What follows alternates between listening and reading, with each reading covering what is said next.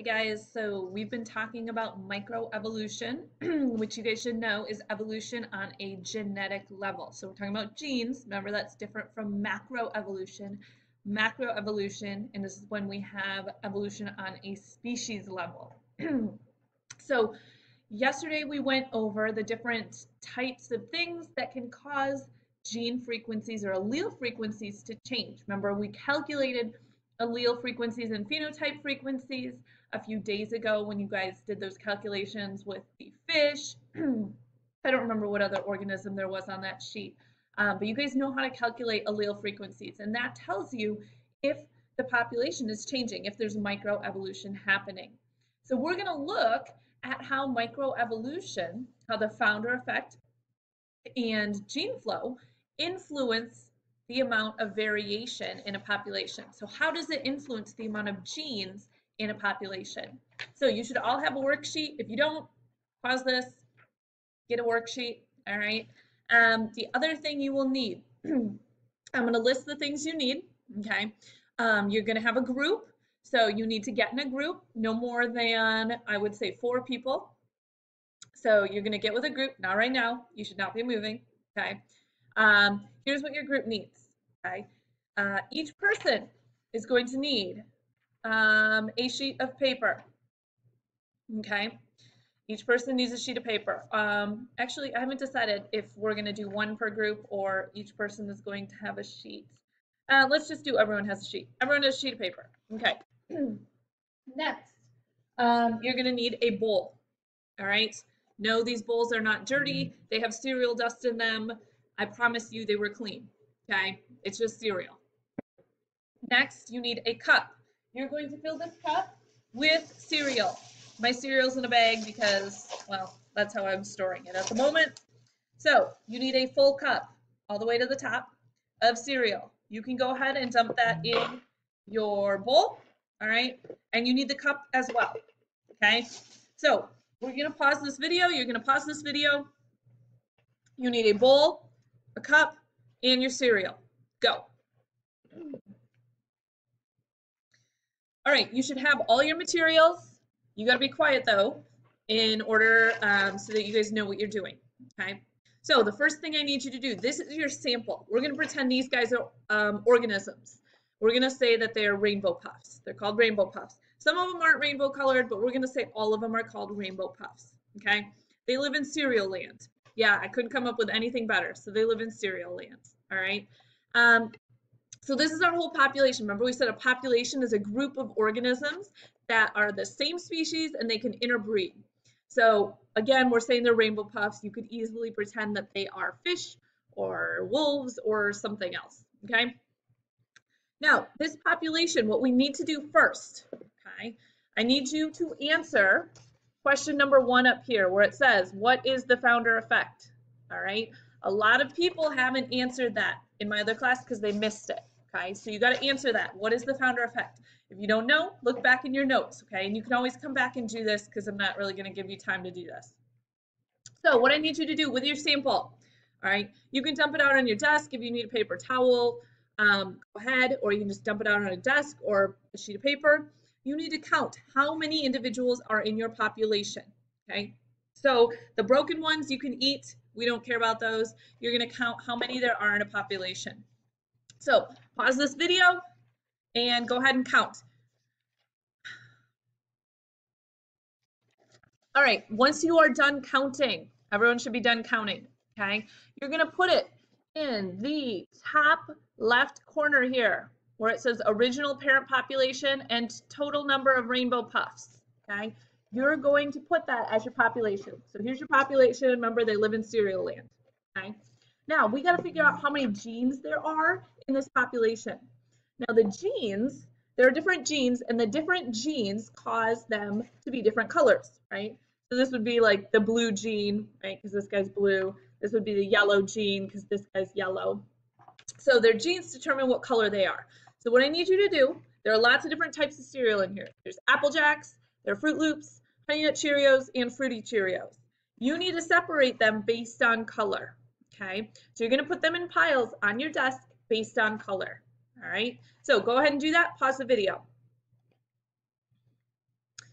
All right, you should have all of them in piles. All right, you should have roughly 7, 8, 9, 10 piles, something like that, of the different colors. Okay, what I need you to do is count how many different piles you have. Remember, those are genes, so you're going to count how many different piles, and that means how many different genes you have.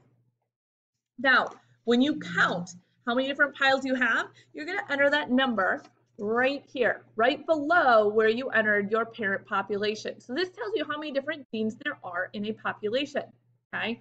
So we have the total that we already wrote here, how many people there are, and then we are writing right here how many different colors there are, okay? All right, so make sure your population's in your bowl now. If it's on the desk, put it in the bowl, okay? And what we're going to do is we're going to pretend that the founder effect happened to this population. So part of the rainbow puffs just got mad at some of the other rainbow puffs, and they decided they weren't going to live with them anymore. Okay, so they're going to leave. They're going to make their own population. Okay, so what we're going to do is we're going to fill up this cup to the black line. Okay, that's going to represent our population that's leaving. So we're filling it up to the black line, and this is our population that left. So we're going to look at how do the genes in this population differ from the genes here. Does it matter if we have a lot in a population? Does it matter if we have a little? How did the genes change, right? Because we said the genes will change if we've got the founder effect happening, because now there's less genes of a certain type in here. We've got genes in here, right? So it's changing the genes in the population. So I need you to do the same thing as we did with our big population, but we're going to do it with a smaller cup, okay, with this population that left. So you're going to dump it out. You need to count how many total individuals there are in here. How many are in your population, okay? Once you do that, you're going to enter it right up here. How many are in your population, okay? Then you're going to dump them out and put them into piles. How many different genes are there? How many different colors? Okay, and you're going to enter it right here. So pause the video. I'll give you a few seconds, few minutes to do that. All right, you should have counted the total number in this population. Remember, this is the population that left. Okay, that total number should be right here in that middle box. Okay, and then you should have counted the number of different piles, the number of different colors. Again, that should be right here in this bottom middle box. Okay, now let's pretend that 3 of these guys got lost. They went out, I don't know what rainbow puffs eat. Maybe they eat flowers. They went out to go find some flowers, right? And they got lost. So they ended up creating their own new population because they couldn't find their way back. So we are going to pick out 3 of these. We're not going to look because that would be cheating, right? So we're just going to pick out 3. So go ahead and do that. Pick out 3. This is, again, another example of the founder effect. 3 individuals making their own population, okay? So I got 3, right? 3 here.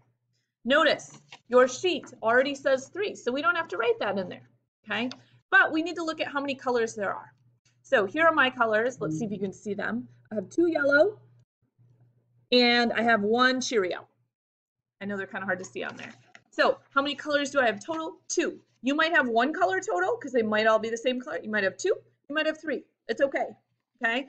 So you're going to write how many different colors you have in this bottom box. Okay. All right. So let's go through the questions together. So it says diversity is defined as the variety of different genes or traits in a population. The more genes there are in a population, the more diverse the population is. Which sample was the most diverse? So which one had the most number of traits? And if you're stuck, which one had, sorry for the bell, which one had the most number of colors? Look at your table here. Which one had the most number of colors down here? Okay. You should have gotten the 1 cup sample. Now, why is it the 1 cup? Well, you might have gotten that you had the same amount of colors in the 1/4 cup and 1 cup, but we would expect that the biggest one would have the most diversity. Which sample was the least diverse? Which one had the least amount of colors? So look up at your chart. Which one had the least amount? All right, you should have gotten this last one, the 3, right? You probably only had 1, 2, or 3 colors in that one, okay?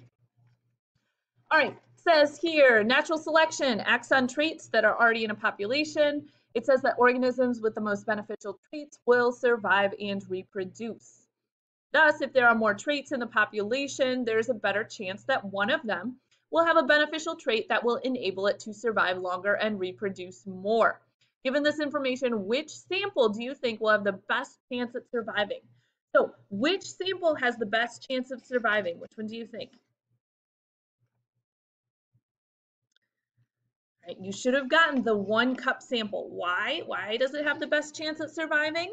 Because it's the biggest and it has the most amount of genes. So chances are it has a gene in there that's going to allow an individual to survive if something were to happen, like a disease or a predator or a natural disaster. Okay. All right, number 5, are small populations or large populations more likely to survive and why? So which one? Small or large, which one's more likely to survive? All right, you should have said large, right? Now, why? Why are large populations more likely to survive? They're more likely to survive because they have more genes, more traits, okay? So big populations more likely to survive because they have more genes. All right, next part. If you need more time to write, you can go ahead and pause this video, okay? So save your last 3 Rainbow Puff sample, okay? So here's my last one. Remember, I had 2 that were yellow, 1 that was regular Cheerio. If you already dumped it back in, just grab 3, all right? Now, we're gonna do gene flow. Remember, gene flow is when we've got one population moving to another, okay? Or individuals from one population moving to another population. So it's when individuals travel between populations. So we're gonna say that, remember these guys, they got lost hunting for flowers. They're gonna go find 3 more people, okay? Maybe they got lost, maybe they got angry. So what you're gonna do is you're gonna combine your sample with another group. So pause this video, go find another group to combine it with, and you need to count how many colors there are in that 6 individual group, okay?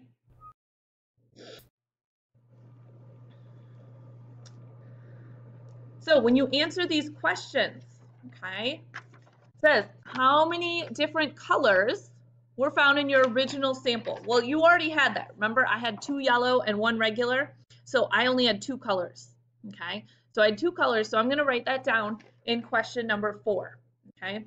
Number 5 says, how many different colors were found when you combined them?